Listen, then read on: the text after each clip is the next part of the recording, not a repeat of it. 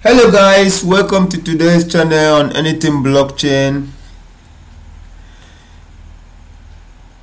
I'm here to handle a particular hard hat error that one can encounter, especially when you will want to spin up a new node or test your file or compile your Solidity smart contract.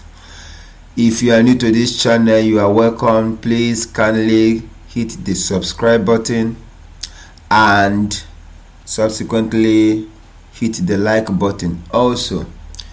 Now these errors are errors that one can normally encounter from forked repo or from tutorials you download online.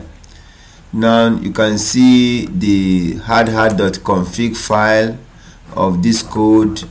It's very okay, no error. But once whenever we try testing our code, immediately you will see what happens. We will see immediately that we are greeted with error HH8. There is one or more error in your config file. This happened because I am using a .env file, .environment file. The environment file is where we keep files that we don't want the entire program to know about, but we reference it in such a manner that the variables in those files are kept secret. So it's a secret file, and this secret file contains two things. One is the private key of the address which I want to use to deploy this smart contract. Secondly is the RPC of the blockchain I want to use, and in this case I am deploying on Mumbai testnet first. So, and because of this error, even the local host cannot work. So how do I solve this issue? Solving it is just as simple as ABC. So once more, if you have not subscribed to this channel, please do, and share with your friends and hit the like buttons so that we can keep doing these videos like this and profiling solutions.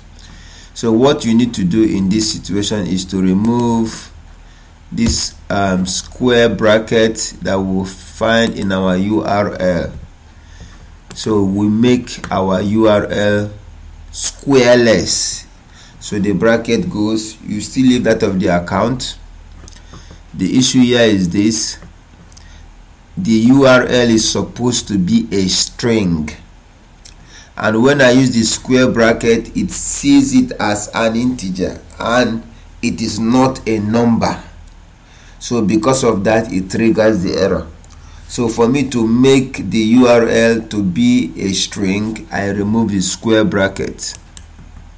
So it handles this as a string.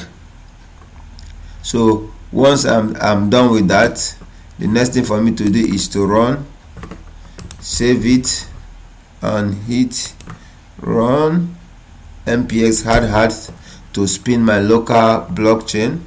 So let's see. Good. You can now see that based on this, I can now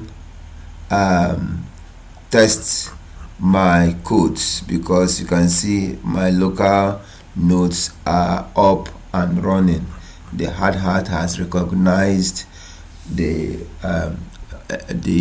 variables in my environment variables.